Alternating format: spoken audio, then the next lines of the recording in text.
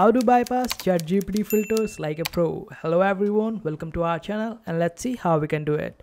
So for this you need to open up your ChatGPT and also you will have to type this prompt. I will be providing this prompt in the description. All you have to do is just copy and paste it.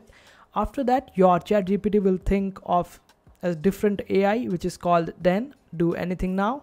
After that you can ask anything and the ChatGPT will answer up. Like if you asked for an opinion from ChatGPT would refrain from answering that particular question. But in this case, it is actually answering. So after it became done, I asked it, what do you think who will win FIFA World Cup? And now ChatGPT is not answering as ChatGPT, but it is answering as Dan. So you can see that it is giving up answers.